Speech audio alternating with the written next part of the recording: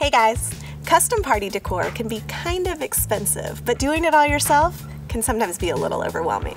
So today, I'm going to show you how to decorate an entire party using one simple watercolor technique and your home printer. Here's what you'll need.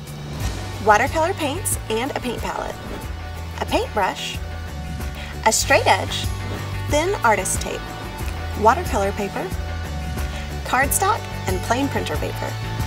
Okay, confession time. You heard me say watercolor and you rolled your eyes thinking you need all kinds of artistic ability and like 4 years of art school, but I promise anyone can do this. It's just 2 simple steps to get a really cool design.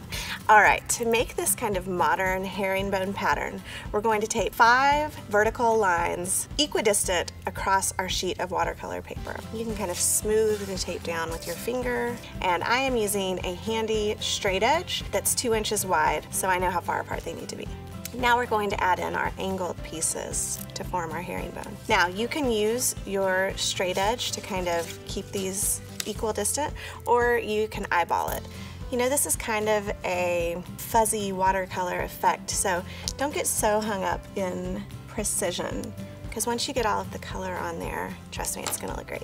You may choose to have them the exact same distance, or I like to have some wide, some narrow, just to kind of change up the design.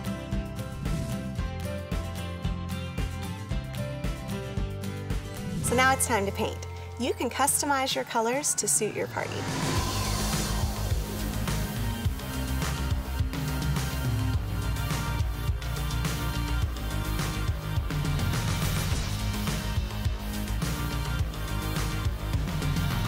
Okay, we've let our painting dry for about 15 to 20 minutes, and now it's time to remove our tape.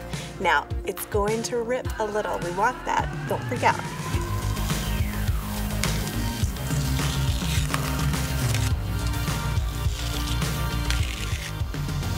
And there you have it. Now what I love about this technique is you never really know what you're going to get. I painted this one earlier today, and this is the one that I'm going to use to make our watercolor party decorations. First thing we need to do, make a color copy onto some cardstock.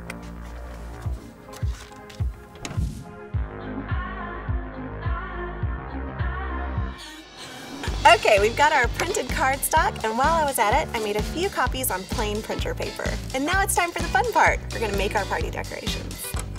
Dress up plain white paper cups with a sleeve cut from printed sheets of your own design. You'll want to use plain printer paper for this. You can use the same technique for fun cupcake wrappers. To make a festive party banner, cut out the designs from sheets of cardstock and hot glue to a length of ribbon. Don't forget the invitations. Download the design to your computer to make a custom card for your next event. These party decorations would be so cute for a summer wedding or baby shower, but they're easy enough to put together that you could even do it for a casual weekend barbecue. I'll see you guys next time.